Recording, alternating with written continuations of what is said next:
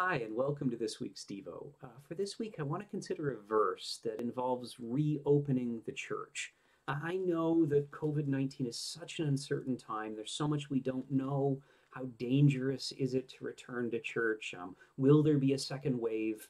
There's a lot of questions out there, but I want to look and see a little bit about what God's word might say into our situation. So I want to look at Hebrews chapter 10 and verse 25. It says this: not neglecting to meet together, as is the habit of some, but encouraging one another, and all the more as you see the day drawing near. Now, when you read a verse that starts off that way, you realize it's got a lot of context to it. Not only is it the context of what happened just before this, because it's not the beginning of a sentence, but the whole context of the book, in which the writer to Hebrews is writing to people who are under such severe persecution that they're considering giving up their faith. And he's writing, showing them that what they now have in Jesus is so much better than what they used to have. And he's using the Old Testament to show them how these things are just shadows of the reality that we now have in Christ. If you've never read the book of Hebrews, it's an incredible book. Take some time and go through that in your morning readings. But for now, I just want us to narrow in a little bit on this verse. And actually, I think we need to begin at the start of the sentence. Now, in Greek, run-on sentences are perfectly fine. You would never gotten away with this in English class, but the writer of Hebrews started his sentence in verse 19 and goes all the way through to verse 25 in one sustained and prolonged thought. And so let's start back there. We're not going to explore it too deeply, but just to get a sense of what's going on. He begins, first of all, with two truths that he's already demonstrated he wants to build upon. In verses 19 through 21, he says two of them. Therefore, this is verse 19, therefore, brothers, since we have confidence to enter the holy places by the blood of Jesus, by the new and living way that he opened for us through the curtain, that is, through his flesh. That's how we now have access to God because of our redemption in Christ. And since we have a great priest over the house of God, another amazing aspect of Christ's victory on the cross, he is our great high priest. And he's already talked about those previously. He now moves into three exhortations, three calls to action for believers based on these and other things he's already written. Verse 22 gives us the first. Let us draw near with a true heart in full assurance of faith, with our hearts sprinkled clean from an evil conscience and our bodies washed with pure water. And so since we have been redeemed and regenerated in hearts, we can live out these commands. Let's do that. Let's come to this God. Verse 23 is our next one. Let us hold fast to the confession of our hope without wavering, for he who promised is faithful. Don't give up on our faith. Hold fast to that confession. Why? Because the one we're trusting in is worthy of our trust. He's faithful. And the last one, and this is the one that really involves our verse, and let us consider how to stir one another to love, stir up one another to love and good works. Now, the third call here is to stir up one another, to cause one another to do these things, to incite one another to love more and better, and to the righteous requirements that we know God asks us, good works, to get out there and live the righteousness, live out the gospel that we've been saved by. Then he says, not neglecting to meet together, as is the habit of some, but encouraging one another, and all the more as you see the day drawing near. And what are we to do? Well, we're to stir one another up to love and good works. And I love that as he calls us to not neglect one another. That's just a minor point under stirring one another up. You see, many of us, when we think about going to church, we think about what we get out of it. I mean, will it feed my soul? Will it be a blessing to me? But he's saying, no. One of the reasons, this isn't the only one, but one of the reasons we go to church is to stir one another up, to be a blessing to each other, to be a catalyst in each other's lives, that we might love better, more like our Savior, that we might live better, more like our Lord. One of the reasons we get together is because how we can be a blessing to one another. I want you to think just for a moment back in Genesis. When God created Adam, this is Genesis chapter 2, verse 18. He said this, then the Lord God said, it is not good that man should be alone. I will make him a helper fit for him. And he goes on to make Eve, and that has a lot to teach us about marriage and God's will for men and women in marriage. But I think on a more general level, it's telling us that God didn't create us to be independent or alone. We were made as social beings. We were made to need each other. And just as he made women and men as fit matches, in the church, we're members of a body. He made us to need each other. You are not complete in your Christian walk alone. We need the body to be that blessing, in part to stir us up to love and good works. The opposite of neglecting meeting together in our passage is encouraging one another. And that encouragement, I think some of us have been feeling dry spiritually. Some of us have been feeling distant. And some of that is because we are missing the gathering of the saints together. I'm longing for it. I miss you guys so much. I want to get together, and I wonder, do you have that same longing too?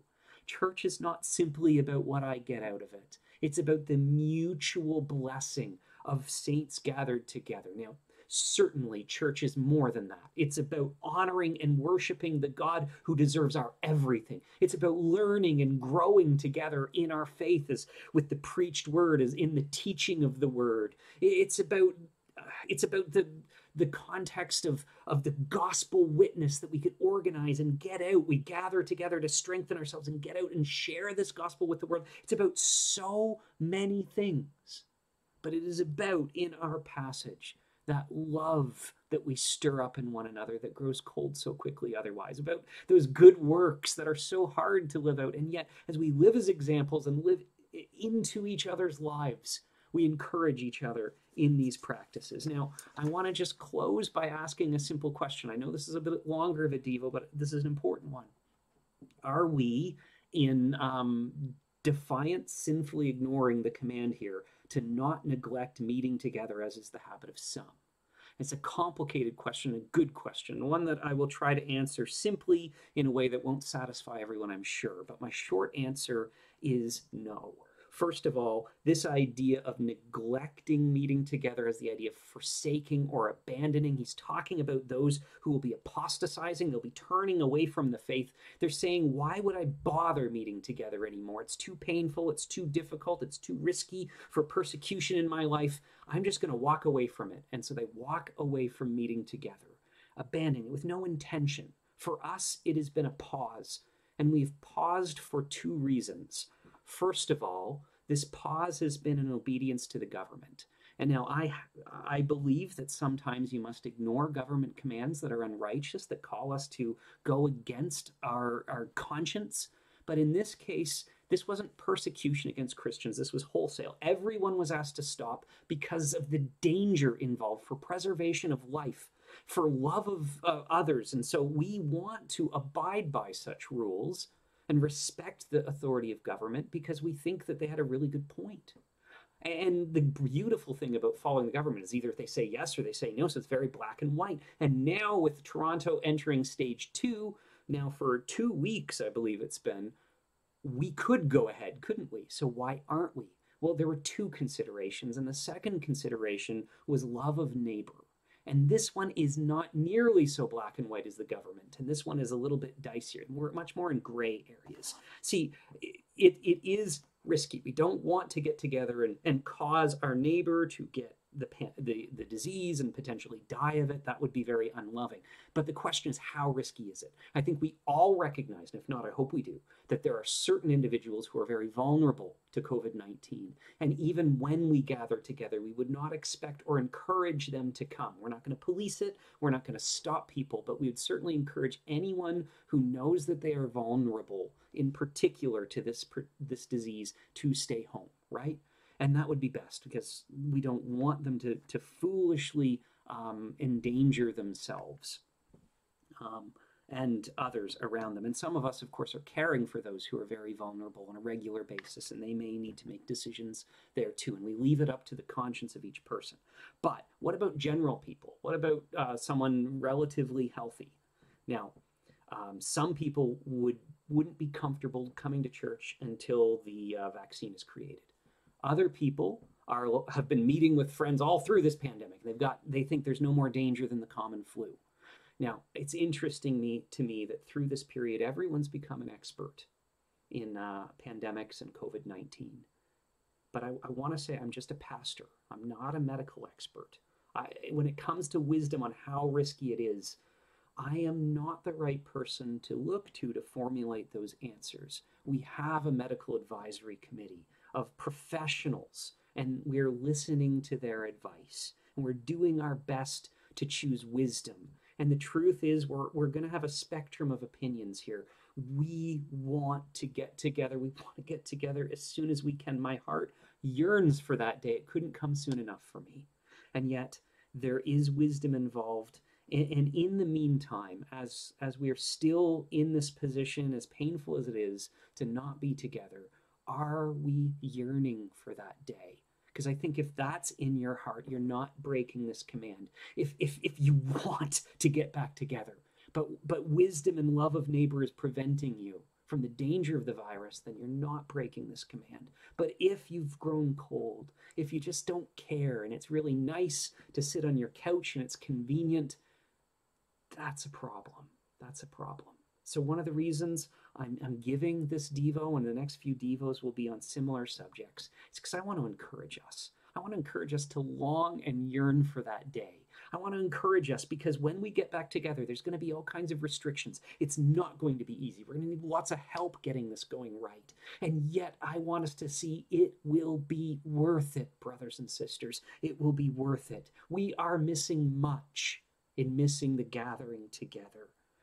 But despite the inconveniences, despite the restrictions we will be under, there's a lot of good reasons to come together. And one of them we find here. Let me just close by saying this. Let us consider how to stir one another up to love and good works, not neglecting to meet together, as is the habit of some, but encouraging one another, all the more as you see the day drawing near. 2020 has been a crazy year. Is the day drawing near? Let us not neglect meeting together, but let's stir each other up to love and good works, encouraging each other in this practice.